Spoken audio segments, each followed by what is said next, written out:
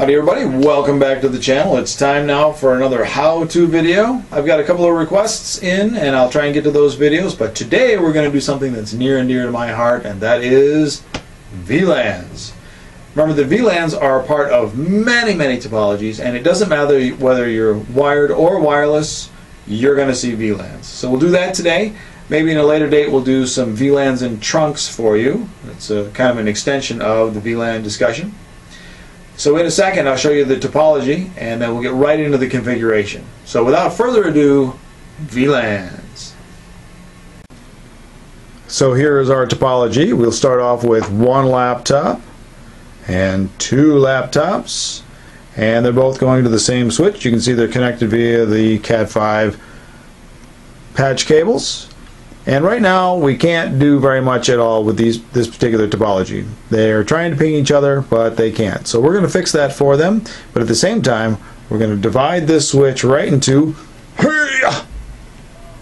by using VLANs. Okay guys, here we go. We are talking about VLANs, and I suppose I probably ought to let you know that there are some resources available to you. Remember that all of my stuff is coming out of the books that I've written for O'Reilly or for my classes. And so in this particular case we're talking about VLANs, and VLANs are actually chapter 4 in the packet guide to routing and switching, which is available from O'Reilly. But if you go out to my site, brucehartpence.com, then you can see links to all of the videos that happen to have anything to do with routing and switching. And I'm adding content out there all the time. So all the links to all the books are out here and all the videos. So the basic stuff that we've been talking about in previous videos can be found in the core network protocols and things like that. So there's your resource for you. And of course I'll occasionally point you to things out here. Alright, so we've been doing VLANs this time. And to start off with, we know that I've got a USB to serial adapter, and so I've started by looking at my COM port via device manager, and then I'm going to go ahead and open up PuTTY. Now because I look there, I know that I'm on COM 4, so we'll change this to COM 4 and light it off, and we can see that I've got my switch connected here. Now in preparation for this video, I did write erase and reload the switch, got rid of the VLANs like I outlined in the previous video. So what we have now is everybody all playing in the same pool. So we've got all of our ports in the same VLAN. Now our basic problem in this particular topology is that I want to have two different VLANs, and then we'll talk about what we have to do with the PCs here in a second. So what I'm going to do first, I'll show you two different ways to set up VLANs. One is by going to the individual interface and then saying switchport access spelling counts, and then pick your VLAN. So I'll use VLAN 2 and 3 today. So VLAN 2, so it didn't exist, we saw from our list there, so it's creating it. So what that does, if I go back and now take a look at my VLANs, I can see now that I've got VLAN 2 created and that I've got a port put in that particular VLAN. Well, that's pretty tedious. So what if we did this instead? So I'm going to do an interface, and I'll show you the whole thing, interface range command, and then I can get away with putting a whole bunch of them in there at the same time. You can see that my prompt is changed to interface range, and now I'm going to do the same exact thing, switch port access VLAN 2. And what that does is put everybody over there in VLAN 2. So I'm going to go ahead and put the other ports in VLAN 3. And I'll use the same command.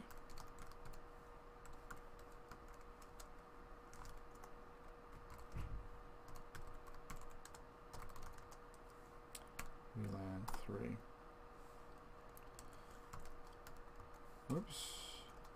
So it'll show VLAN for you. And now I've got two sets of VLANs.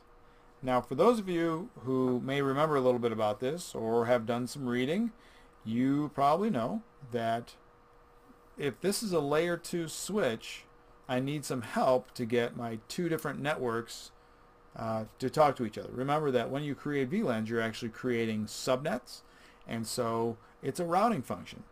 So you can make an easy argument that VLANs live at layer 2 because they're on a switch, but they're a layer 3 boundary because you need to route between them. But because this happens to be a switch that is what we call a multi-layer switch, I'm going to do one other thing to sort of facilitate that communication. And I'm going to tell this switch that I want you to do IP routing. Now what that does is not only creates the ability to forward between the VLANs, but it also makes it so that this switch now has a routing table. So the switch now is acting like a router and a switch. And we'll get out of this for a sec. And maybe what I'll do is show you the running config, the impact of that. So you can see that my IP routing command is right there. And then if I blow by all this security stuff, we can see that I've got this kind of configuration per port. Now, I guess since we can see it here, it's worth mentioning that switch mode dynamic desirable. That means that ports have a particular mode when you're using them. The two modes that are most common are going to be your access ports and then your trunk ports. We are accessing VLAN 1, VLAN 2 and VLAN 3, and that means we're going to use them as access ports. But because we have this dynamic set here, then what that means is that if I was to plug something else into the switch port, it might be able to automatically configure itself to be either an access or a trunk port.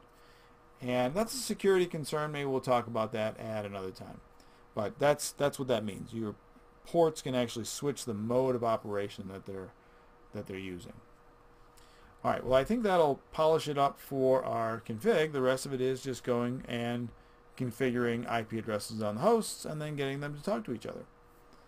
Again, we'll take one last look at our VLAN table here, and we can see that we've got these guys. Hey, you know what? As long as we've got this here, I'll show you one other thing. If you have been spending any time with switches, you know that switches use something called a source address table or constant addressable memory, CAM tables, or their MAC address tables. There's a lot of synonyms for them to actually forward traffic back and forth. But what many of you may not have realized is that VLANs are a part of our MAC address table. So we've got our VLAN column here and our MAC addresses and the type that they are. Now these are all the MAC addresses that the switch knows by default.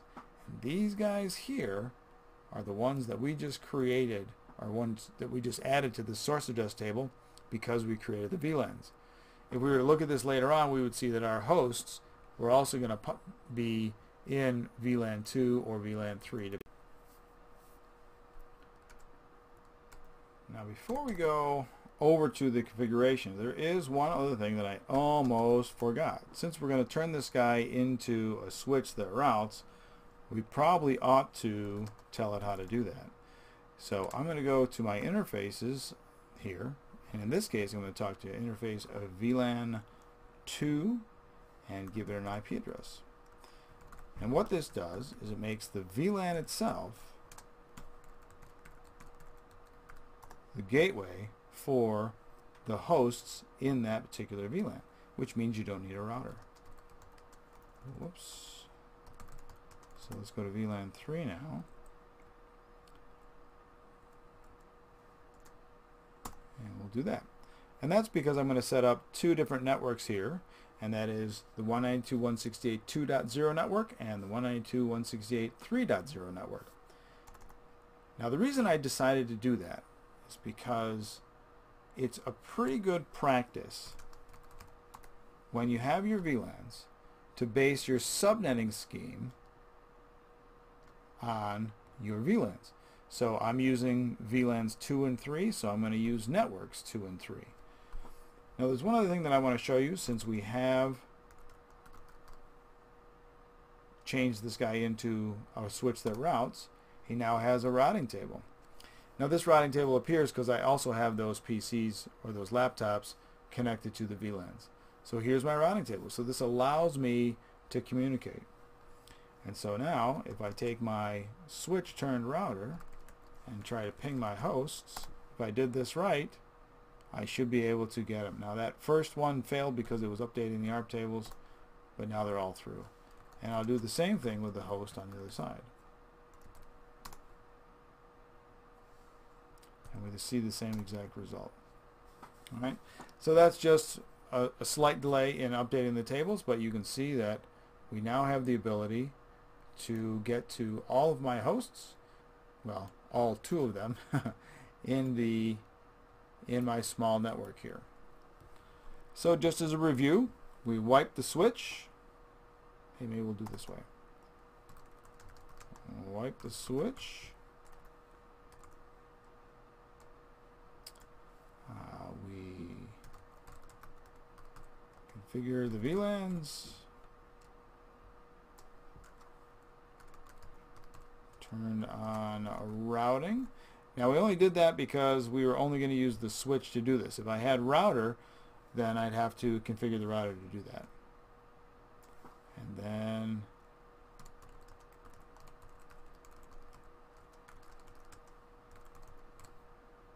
we do that. All right. And the rest of that is all in the configuration of the topology.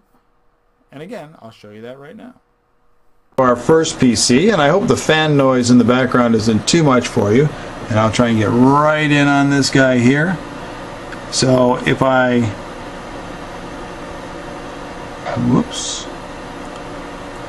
we go ahead and ping ourselves,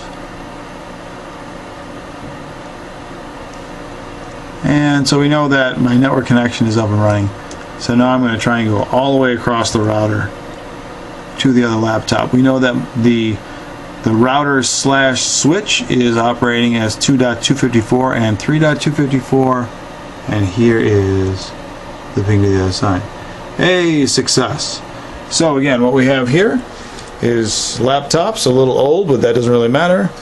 Going across, they're into VLAN 2, and then we route between VLAN 2 and VLAN 3, and this guy goes up to my other node. And this guy here, if you can see, is 3.1. And that's it for the topology. And that's it for the configuration. Well, that's it, guys, for VLANs anyway. I hope you enjoyed this little how-to video. My hope is that your packets always get to their destinations. Remember, this is networking. You can do this.